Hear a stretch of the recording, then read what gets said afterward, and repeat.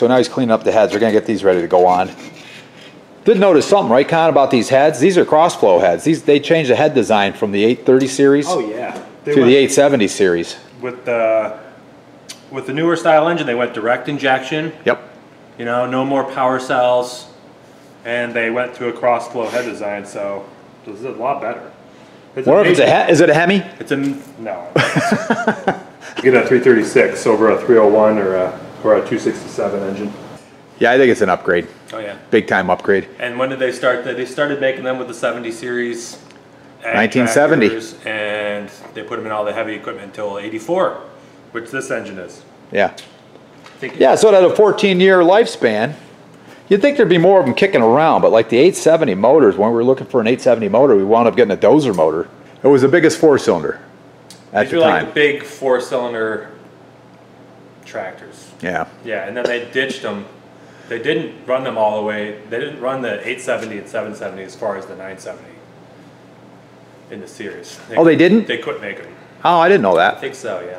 Huh. And then obviously they replaced these engines with the Cummins.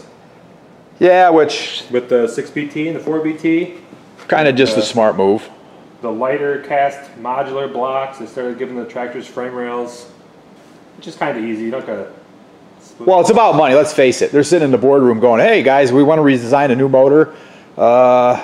Yeah, you might as well use it for more things. So if we're going to redesign a motor, or we could just buy this Cummins motor and throw it in everything. Yeah, and we'll be all right. What can you use these engines in other than tractors and bulldozers? The Cummins engine could be used in anything. Yeah. You know, so. Yeah. Just like evolution. Or Cat and Perkins and all those. De-evolution, depending on how you're looking at it. I don't know. I don't know. Well, International kept making their own engines. John Deere makes their own tractor engines. But Case bailed out and just threw Cummins motors in, or did they? International was in Case merged around the same time period. That's true, they did. Yeah, so they were kind of... They were owned by Textron, as I recall. Textron. Same people that made Home Light chainsaws. Who knows? I hope they had a different quality department. Now there's... it's all owned by Fiat now or something. Yeah, it's Fiat now. Our New Holland is a Fiat. Exhaust system. I guess we need an exhaust system, huh? Yeah, we do.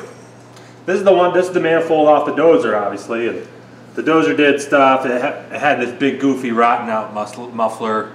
So it twisted into that and sat here under the hood of the dozer. And then went up and out. But we just want to go, I'm going to cut this off. It's going to give me a nice flange that I can clean up. That'll give you plenty, Con. You can cut it way up here. And then probably, I kind of want to have a big, like 4-inch chrome stack, because I think we got material for that. So I got a 5-inch stack somewhere. So we'll couple up, and that'll give us something to weld to. You know, a straight 3-inch stack would look good too, and we'd probably get scavenging. Scavenging doesn't exist. It does too. That's not a real thing. Everybody knows about scavenging. Maybe on a car with a 12-foot exhaust system. Well, we could run experiments, I guess. Okay, so that's the exhaust manifold, and here's the intake, and that goes on this side. So we got... That's got a short little nub on it. It does, so we need a boot that goes on that. That's going to go there, it's going to point us right forward. And then we're imagining we're going to put like a K&N cone filter up front. So we're going to ditch the whole oil bath filter element gizmo. Yeah, they're a pain in the neck. Yeah, it's a pain. And actually, honestly, for this tractor, it's kind of small. It necks it down to like 2 inches. It does, so especially this is a lot bigger. That's pretty big and throaty, so we're going to leave that. This is not turbo. This is non-turbo, even though turbo could sit there pretty easy. No, not doing it. No turbo? No, no turbo. No turbo. No. It's a non-turbo engine. We're not messing with it. All right. We're just going to make a nice, good running tractor out of it. It's going to make 75 horse anyways. I mean, it's going to be... Which is an upgrade for this rest of this tractor. Pretty much going to be as much power as like what a 930 would be. 930? Yeah. They're like an 80 horse. Oh, yeah. Okay. Yeah, you're right. It upgrades it quite a bit. Yep. Yeah, righty. Getting ready to put the injection pump on. Going to put these manifolds on. I want to cut that first. Clean it up first. So we we put the heads on, and just the head sitting on here, we accidentally tripped over this little tidbit of info. The heads rack enough to where they weren't going to line up. Trip over this scenario, you do want to put the manifolds on after the heads, but before you torque them. So you put these down finger tight, put on your manifolds, all 3 of them. It's going to line your intake, heads up. exhaust, and water. Yeah, and that does line them up, right? And so now we're into more cleaning. We're cleaning up the... Just really prepping the surfaces. Okay, so Connor's bolting that there fuel pump on. Put the new O-ring on. It seemed a little bit bigger. Yeah, there's an O-ring there. That's all it seals it. And I oiled it up and everything, but it's not wanting to slide right in. So I'm going to slowly work it on with the nuts. Yes. Okay, so yeah, those are the pump marks. Yeah, and you can just barely see them. We kind of went over this before we put the gear on. Yeah. You can see them. You can see them in person. I don't know if we'll get them on film, but you can see them. Yep. They're down in They're there. behind the gear. They're like on this side of the gear. They are. They're on the flange of the pump. Has nothing to do with where the gear is, really. The gear fell right back into place, which is kind of cool. So we had the motor timed to our 29 degrees off the timing sight there. And then we had the pump timed right where it was. I put a new O-ring on. And I slowly pressed that pump into place, and now you got the gear on there. then the gear's in there. It meshed right up beautifully. And that's got a torque value on that gear. I don't remember what it was, I need but to find that it's out. in the book. Yeah. We never messed with that now. No, we didn't. We didn't want to mess with that. That's where things get a little Oh, we didn't have to. We were just taking the pump off. We weren't going to tear it apart. So Exactly. Anyway, it's got the manifolds on, and they're all pretty tight. So it's pretty much time to torque down the heads. Yeah, I think I'll do the rockers next after that. yeah, heads, rockers, valve covers, and then the injectors. Yep. Wow, things are going together. They are. Looking good. Get the old case back in game. So it's amazing how quick a day goes by, but because it's what already? It's almost 2 o'clock probably. Yeah. We've been working on this. We had to go to lunch, and we looked at a house we might want to buy. I don't know, another investment kind of thing, but we're not sure about it. Are we, Con? I'd rather just keep investing in this tractor. Okay. Probably better money. Yeah, what does that say about the house? We're upside down in a mud puddle on this tractor if you want to talk money. Kind of like channel I just tripped over, and I've been watching him work on an Oliver that was all seized up, and he's talking about how he's gonna lose his butt on it, but he don't care because he's got a soft spot for him. And you know what? That's the way we are with this case tractor too, which is a darn good thing, or we'd run away screaming. Yeah, according to the book, so it's 70, 140, and then 210, right? Yeah, and they want me to do this guy first. Yeah, they got a sequence all in there. I mean, the rule of thumb is center of the head, work your way out, circle, which is what's going on here. And that's what they got you doing. Okay. So I'm gonna get them down to 70. We'll tip the tractor over.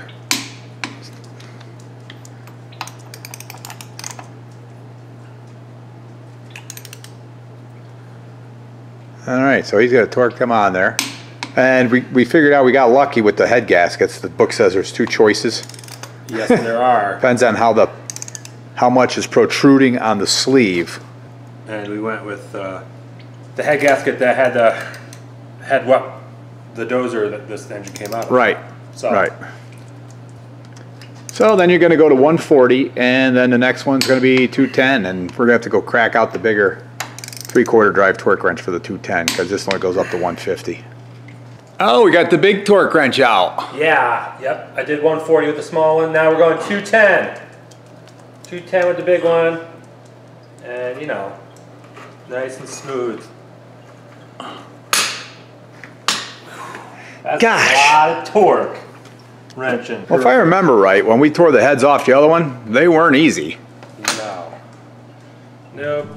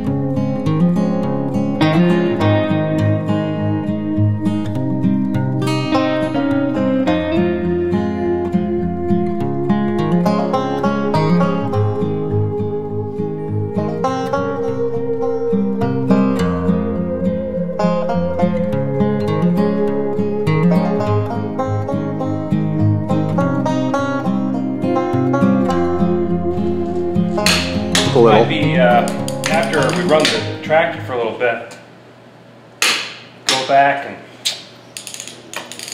Yeah, well, you're supposed Check to. everything over again. Oop, I really should go this way. Really should. Ah, yeah, every one of them took a little. Yep. There you go. Nice. I'm confident in that. Okay.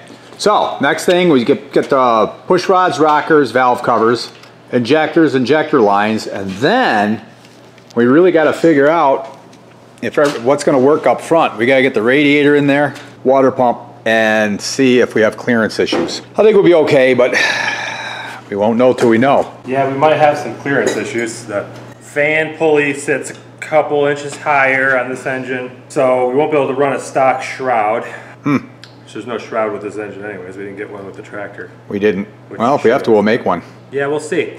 Then we got to make this pulley setup work on the power steering, so I think we're going to have to actually put another different pulley on this power steering pump. But we'll have to see. A little bit of tuning, testing with that stuff. Yep. What do you think, Merle? He thinks he wants to go outside. Oh, does he? And chase everything. Yeah, I've never seen him so calm. He must be camera shy. It's my hunting dog. He's always going hunting. He never takes me. Yeah. Well, they're a funny dog. You're energetic. What is it? It's that German short-haired pointer. That's right. I knew that. All right, Merle. You're just not very photogenic. Okay, we've got a little glitch. Where the oil filter bracket goes, that whole mount is right where the steering goes, and there's no way to get that shaft to go from that through the oil filter and into the steering. So, what are we going to do? Well, the other option would be we dig up another universal set and we actually put another joint here. Yeah. You know, that might work. That's another option. But it's looking more and more like we're going to have to take this off, and then we're going to make, we're going to tap into those 2 oil ports and then run hoses somewhere that's out of our way and mount a remote oil filter. Somewhere else. Yeah, like off of this tab here or something like that. We could have an oil filter here. That's not a bad spot for it. Or something. We might even be able to use this as our remote oil filter. You know, technically we could do that. We could make a little bracket for that to mount to. Oh yeah, we could still That remote way we it. could keep this oil cooler thing. That's kind of neat. Now the other glitch is this is so easy to plumb in our oil return line from the pump down to this. We had that line and everything. So we got to figure that out too. Is that return or pressure? No, it's probably supply. I think it returns. That's supply. Okay, it returns right through, back through the front gear. I think so. Yeah.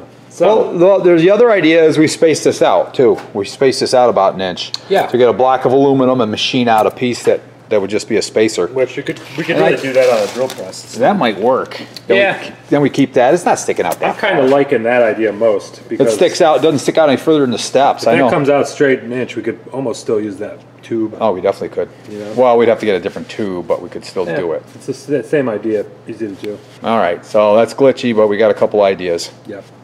So we're hoping that the fuel filter bracket, which mounts right here, and is those double filters, doesn't get in our way too. That might be might be in the way. And this port for the coolant port that hooks to this, that might be in our way too. Yeah. But I want to show you guys this. We had to notch this out. The notch is here for the steering shaft and the tractor bow housing, but on the flange of the motor, they evidently changed the casting. The old casting had that notch in it, but the new one didn't, so we had to saw that out. It only took a minute with a Sawzall. This metal kind of cuts kind of easy, actually. It's a, I don't know, I guess it's a cast steel. I'm not a metallurgist, or metallurgist, or metallurgist. Anyway, so I cut that out, and we made it so we could get that shaft in there.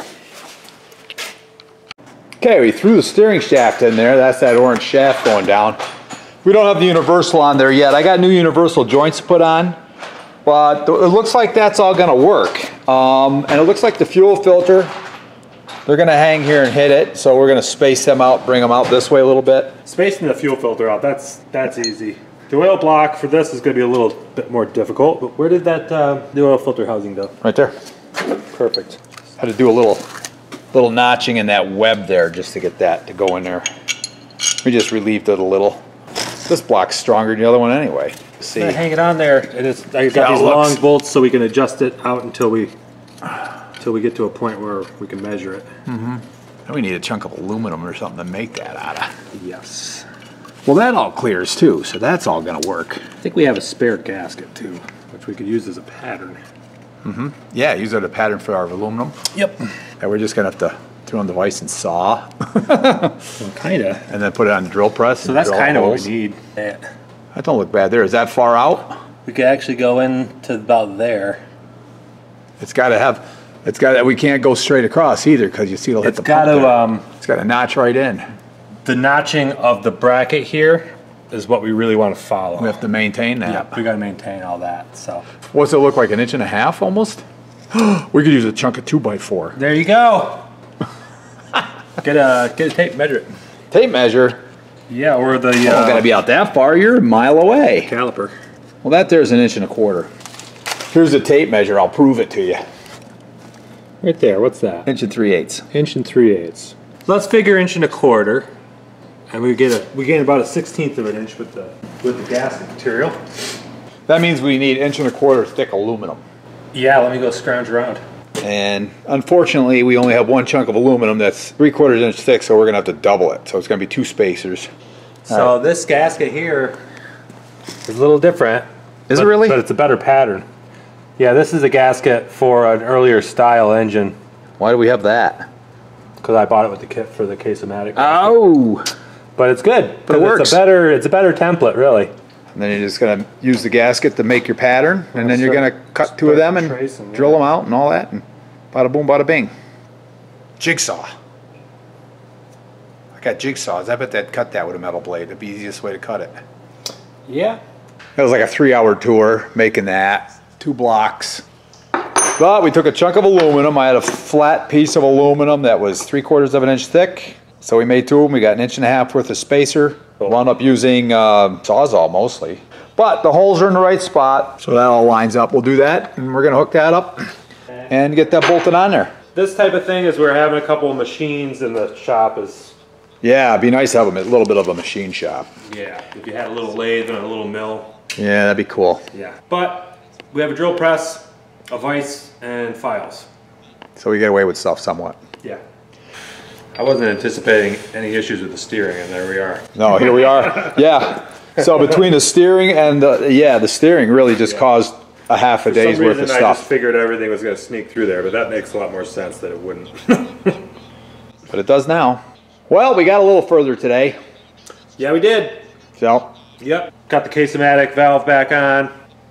yeah, Fixed the that valves. issue I had with the detent. I didn't tear into this any more than I had to. This lower spool stayed in. Okay, there's a lower spool, and then there's another spool in here that acts on it with a spring between them. And there's some seals and stuff. But this tractor worked good, so I didn't mess with it. No. I pretty much just cleaned it down and put this one back in. I checked the seals there. There's 2 seals on the end there, so they don't leak, and they were still supple and stuff. So I kept them. Yep. And you put the filter back in. It goes back together the way it came apart, really. Spring, a retainer, and a cap. Yep. And a screw that goes through the whole deal with a copper washer. And I torqued that screw down to 55 foot-pounds. You know, sealed that back up, and these are going to get 25 foot-pounds tomorrow morning. And we got the new filter from Elmer's Repair. You know, that's like that beaver hair and felt that they made hats out of. Yeah. That's what it is. It's like a Stetson hat. It is. The new one was, you know, there was kind of a bit of dust coming off, so I flaked some of that off, and then I just left it alone. I figure once the oil's in it, it'll trap a lot of stuff. All right, I guess we're done for today. Well, guys, we worked on the tractor today. We got a lot done. Like and subscribe. Thanks for watching. See you on the next one.